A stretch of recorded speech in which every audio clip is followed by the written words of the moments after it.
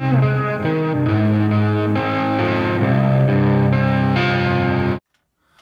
what's up? It's Chanel. Welcome to a new episode of Vital Vinyl Vlog. Today we're going to be listening to 20 Bucks Spin and Osmos Productions, The Ominous Circle.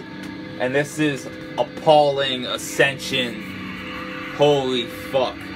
This is probably the best death metal record I've heard since Blood Incantation Starspawn on 20 Bucks Spin and Osmos Productions. Holy fuck. As you can hear in the background, woohoo! Killer, just atmospheric death metal with black metal, you know, kind of thrown in there at times. This is so goddamn good. Like I was saying, I haven't heard death metal this interesting since Blood Incantation Starspawn.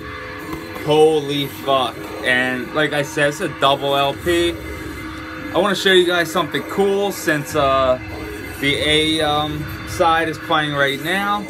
It's, you know, just your typical lyric and insert, but here's the cool part of this album besides the color.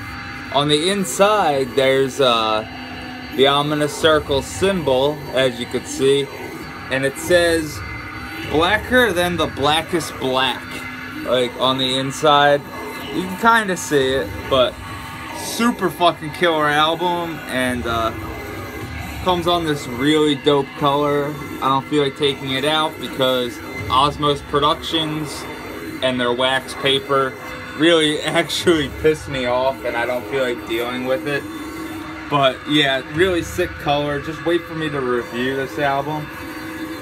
But today we are going to be reviewing something that shouldn't work, but it works like unbelievably, and that's going to be Dead In The Manger's debut EP, Transience, on 20 Bucks Spin Records.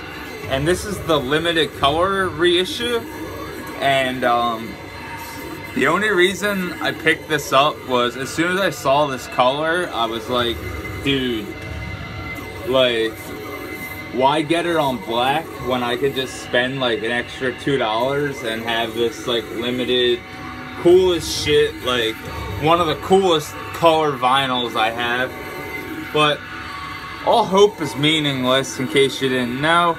But this is seriously like some grinding, depressive black metal. And if that makes no sense to you, it shouldn't.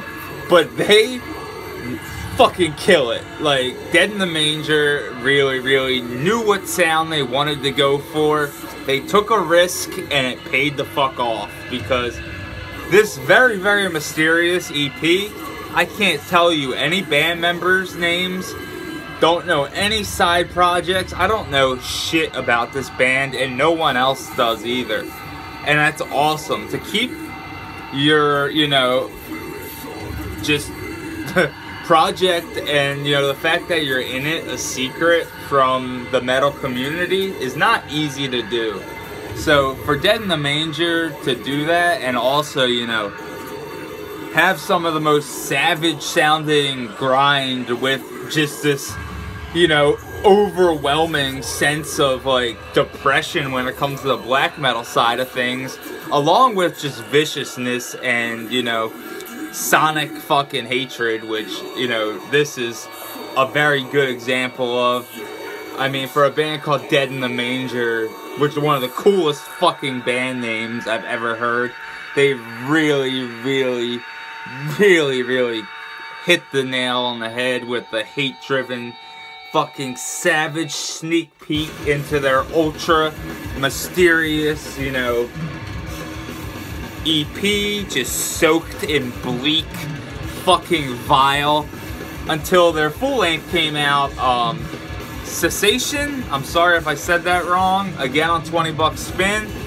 Again, just killer atmospheric black metal thrown into a vicious grindcore assault, and fuck yeah, this rules so much. An awesome way to, you know, pretty much say, hey, we're here in the scene and we're here to fucking grind your face in with some just killer fucking black metal with grind elements. And a lot of people who you know, I'll show bands like Revenge, Black Witchery, stuff like that too, and they'll be like, dude, this sounds like, you know, grinding black metal. And part of me, you know, I don't disagree, because, and you're gonna be like, oh, alright, time to have a fucking argument now, but no, hear me out. Excuse me. The friends I'm talking about in general do not listen to black metal that much. My one buddy is just finally kind of understanding atmosphere. Like, you know, sometimes when you hear like a riff that's kind of emotional, like, and you can relate it to something that's happened in your life, and it makes the hairs on like your arms stand up. To me, that's when you're an actual black metal fan for the music, not an image or any of that fucking bullshit. Like, for real, if you're gonna buy like a brand new shirt, and unless you have like full sleeve tattoos, like, you know, cut the sleeves off, do whatever you want, it's your shirt. But don't just like buy a fucking shirt and cut the sleeves off for no reason. I'm just throwing that out there because, like, it's fucking stupid. Like, I don't have tattoos, but I haven't been wearing sleeves on my shirts since like 2001, maybe earlier. Like, it's just, I never liked wearing sleeves, like, especially Pennsylvania in the summertime. It sucks out there. I mean, right now it's, well, it's spring, but it feels like winter still. But anyways, this is just a fucking great 18 minutes of vicious grind with, you know, killer, atmospheric, depressive black metal. Like, it's awesome stuff here, and it's just 45 RPMs of sonic hatred, which seems to be an ongoing theme this week when it comes to the albums I've been reviewing. But this is really something special in my opinion. And yeah, I just really wish, you know, there was a little more information about Dead in the Manger. I really want to know who's behind this project. I'm sure somebody knows.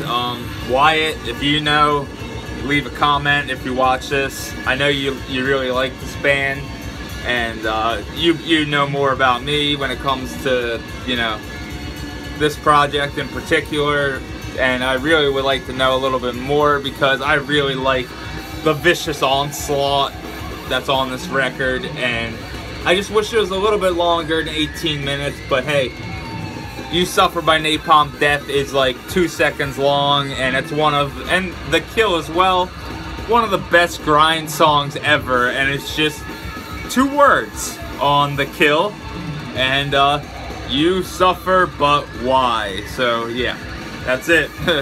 2 of like the most infamous Napalm Death songs are under 5 words long lyrically, where here, I'm sure, you know, I haven't read the lyrics because it didn't come with a lyric sheet and I did not check it out online, but I'm sure the lyrics are as nihilistic and hateful as this sounds, because yeah, from what I read, you know, reviews and stuff, it's pretty much like they had the same information I had, that, you know, depending on your taste in music, this is either just straight, you know, you're gonna throw it in the trash, or you're gonna fucking hold it close to your heart and listen to it a fuckload.